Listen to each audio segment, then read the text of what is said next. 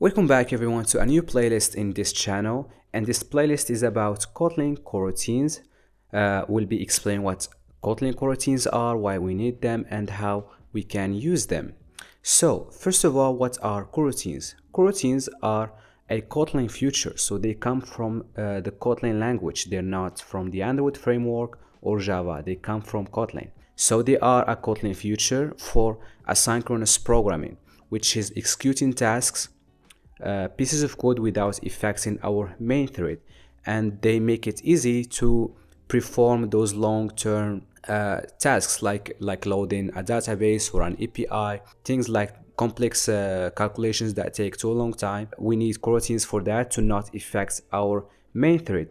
But what is a thread first? So imagine a thread as an environment or a context where our pieces of tasks or pieces of code execute. So imagine these are lines of code, and these pieces of code in our thread execute one by one, so we can't execute two tasks at a time. So we'll do this task and then this one and then this one and then this one.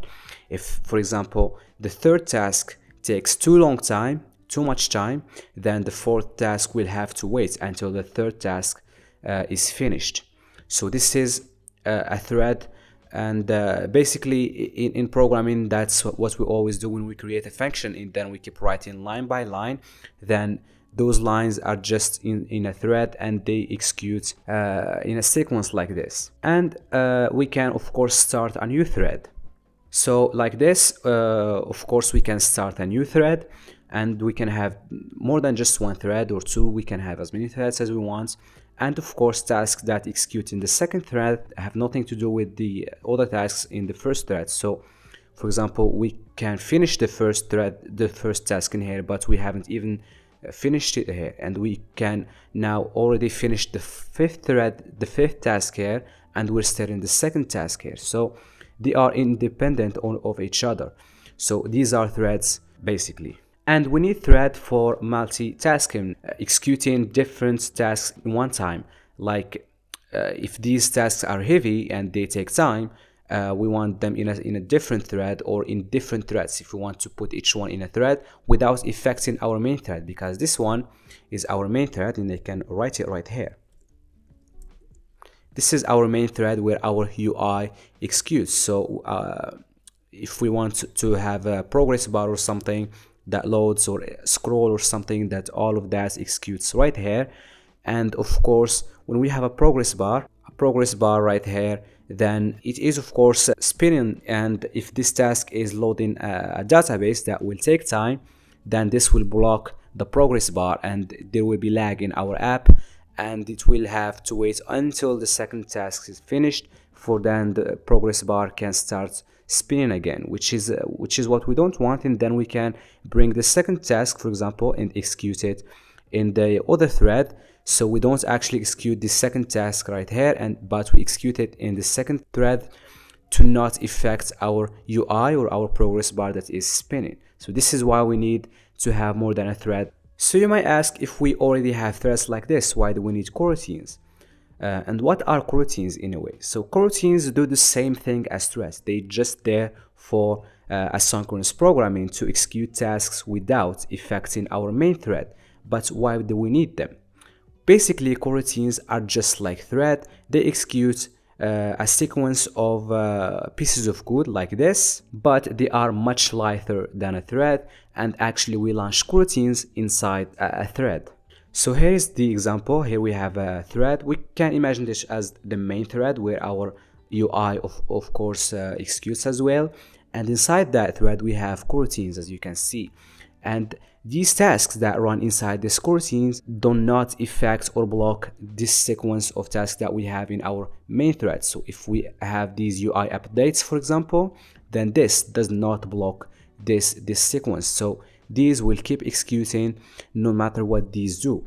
So these are coroutines. They are there to execute tasks that might take time. So this might be calling an API call, this might be doing a complex calculation, or getting some data from a database that will take time, and we can do them inside coroutines to not affect our sequence of tasks that we have in our main thread.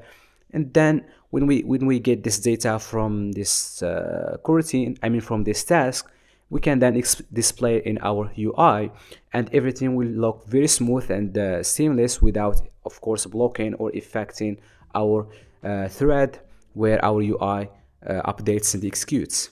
And these coroutines are independent, of course, of each other, so we can have two coroutines at a time. And to make it more obvious, let me just adjust this.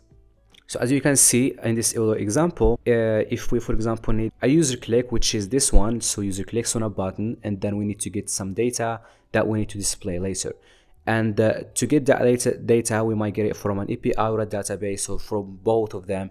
And as you can see, we can run both tasks that's in different coroutines in one time. So this coroutine does not affect this one, or this one does not wait for this one. They are independent of each other, and they both don't block the sequence of tasks that we already have in our main thread.